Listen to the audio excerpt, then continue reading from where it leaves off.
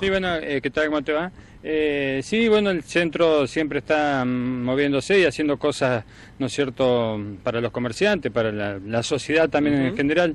En este momento, por ejemplo, te comento, para el día 13 de ahora de agosto, la Federación hace un foro donde se van a tocar temas como la venta clandestina y todas estas cosas, ¿no es cierto?, que están perjudicando mucho por ahí al comercio formal, donde van a participar diferentes organizaciones, como organizaciones, en este caso no gubernamentales, como la Federación y los centros comerciales. Ajá. Y así como también, por ejemplo, AFIP, aduana y rentas, ya que también se ven, ¿no es cierto?, muy perjudicados por este tipo de ventas. Como también empresas multinacionales que también van a estar presentes, ¿no es cierto?, porque sabemos que hay marcas que están siendo por ahí pirateadas, ¿no es cierto?, entonces, bueno, también están tras esto, ¿no es cierto? ¿Dónde va a ser esto? Esto se hace en Paraná, en las instalaciones del Centro Comercial de Paraná, donde también, digamos, tiene sede en este momento la Federación, ya que el presidente, que es López, ¿no es cierto?, pertenece al Centro Comercial de Paraná. Así que, bueno, el que esté interesado por ahí en participar, ¿no es cierto?, que se arrime al centro y pregunte los horarios, y que ahí le irán a dar bien los horarios, ¿no es cierto?, para que puedan participar. Acá en Crespo hay mucho clandestino, ¿sí se ve? O sea, ¿tienen conocimiento ustedes o no? Llega el socio, el comerciante, y te dice: mira, Jesús, pasa esto, lo otro, ¿qué vamos a hacer? Sí, mirá, los reclamos son siempre medios puntuales, ¿no es cierto?, las ventas por ahí en la calle, gente que por ahí viene de afuera, no respeta los horarios, ¿no es cierto?, de la siesta.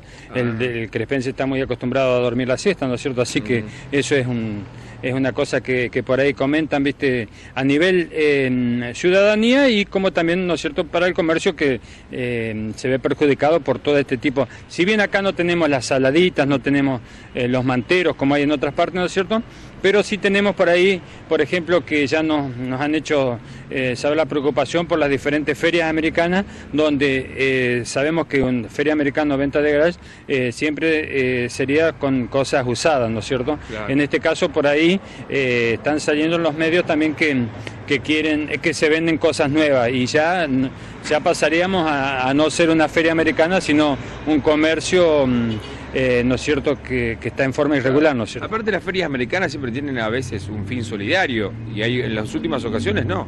Sí, te diría que por ahí el fin de la feria siempre ha sido, por ejemplo, si alguien se va del pueblo, de la ciudad, del lugar, ¿no es cierto?, por ahí hace la venta de todas sus cosas, o cosas que tenga muchas cosas usadas, y por ahí hace cosas, ¿no es cierto?, venta de esas cosas a un precio muy bajo, ¿no es cierto? Sí. Pero bueno, eso más o menos, ¿no es cierto?, es lo que se está viendo, y lo que por ahí la preocupación de la gente, así en general, ¿no es cierto?, de los comercios, ¿no es cierto? Claro. Y bueno, estamos tras de eso, siempre hemos estado en contacto con la gente de la municipalidad, ¿no es cierto?, para que se tenga en cuenta ese tipo de cosas, ¿no es cierto? Sí, más puntos que han tratado. Sí, otro, por ejemplo, sería en breve el Centro Comercial también va a participar en un foro sobre turismo. Sí, en este caso va a ser en Santiago del Estero, así que también junto con la Federación se va a ir a Santiago del Estero para tratar este tema. Es muy interesante, así que cualquier otra cosa que por ahí podamos traer desde allá, te lo vamos a estar haciendo saber y llegar, para que los que estén interesados por ahí puedan llegar a interiorizarse más sobre el tema, ¿no es cierto? ¿En cuanto al comercio de turismo, o en cuanto a que los asociados puedan hacer turismo? Sí, no. En este caso sería como algo comercial, no estamos hablando no, sino que para que algunos por ahí puedan llegar a captar, ¿no es cierto?, la gente del turismo. Bueno, eso más adelante te voy a estar dando más información al respecto, porque es algo nuevo y está recién en pañales, eso, ¿no es cierto? Claro. Bueno, le han escrito un comunicado, una carta al Consejo Deliberante. Sí. Si querés te comento otra cosa también. Bueno. Se sigue con el tema de las cuotas, ya que en las tarjetas, ya que ha dado muy buen resultado, y muchos comerciantes que se han arrimado diciendo que realmente ha sido un muy buen beneficio esto de que se haga a través de la federación y de los centros comerciales el tema de las tarjetas, ¿no es cierto?, en 6 cuotas, ya que sabemos que, bueno, debido a la inflación y todo eso lo que estamos pasando en este momento, la recesión y la baja venta, por ahí eso ayuda a que muchos comercios se estén manteniendo bien en sus ventas, gracias justamente a las tarjetas, ¿no es cierto?, las cuotas estas que se están haciendo. Así que también el comercio que tenga alguna duda al respecto, que se acerque al centro comercial, que ahí le van a decir, ¿no es cierto?, cómo hacer para acceder a este beneficio. En 6 cuotas sin interés. Exactamente, para el asociado, ¿no es cierto? Así que para el cliente. Así que eso también es bastante interesante.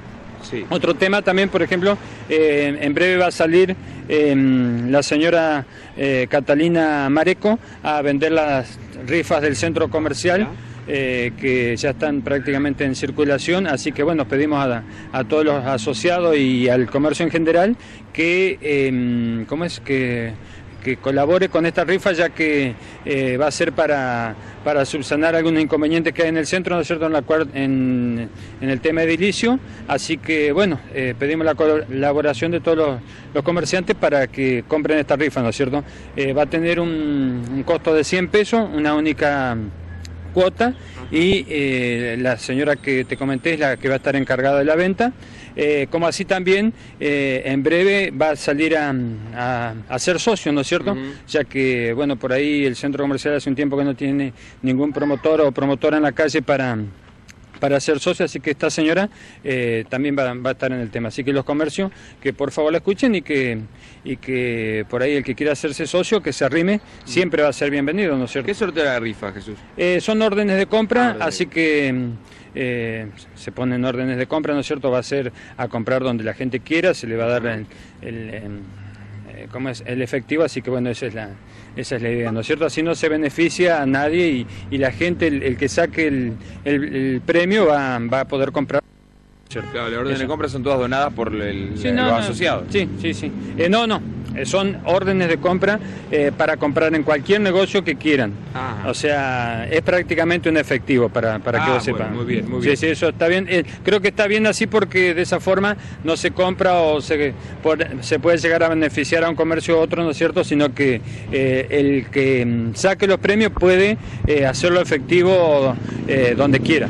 Bueno, ahora sí, han dado un comunicado, una carta al Consejo Deliberante con algunos puntos que a ustedes les interesaba que ellos conozcan. Sí, no, debido a una carta directamente de intimación, ¿no es cierto?, que se hizo por la falta de pago del asfalto, ya que nos tuvimos que atrasar, lamentablemente así, debido a que el centro comercial sí se quedó sin la obra social que estábamos manejando desde ahí, que era Sama, ya que se fusionó con ACA, ¿no es cierto? ACA compró la obra social y bueno, el centro comercial dejó de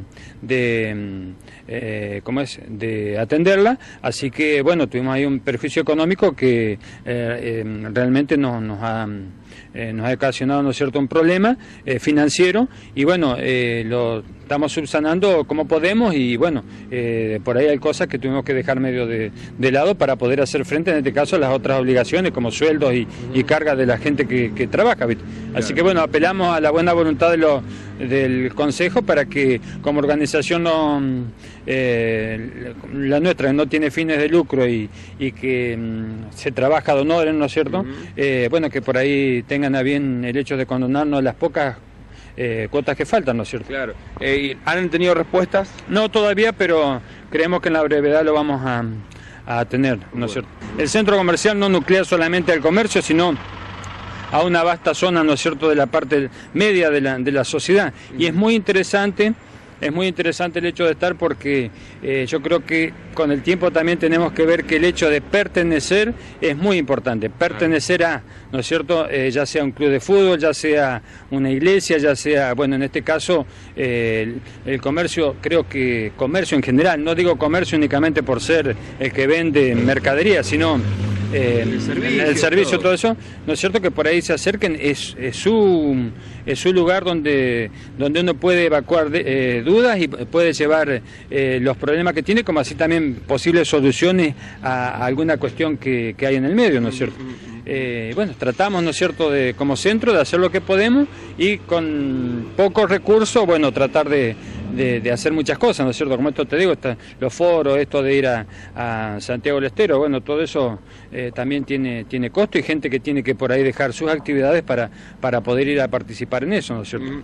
Bueno, Jesús, muchas gracias por tu tiempo y bueno, estamos a disposición. Bueno, muchas gracias y bueno, lo esperamos y cuando tengamos novedad o después del 25 les vamos a pasar la lista de quién va a quedar como presidente. Yo ya hace 4 años que estoy, dos periodos, así que voy a hacer un paso a un costado y que siga otro, pero si Dios quiere y pienso hasta que pueda seguir en la comisión, ¿no es cierto? Porque me ha ayudado mucho y me ha hecho conocer muchas cosas que por ahí, si yo me quedaría en mi casa o en mi comercio únicamente, no las hubieras conocido. Y esto, la verdad que es muy, muy importante. Muy bien, muchas gracias. No, gracias a ustedes.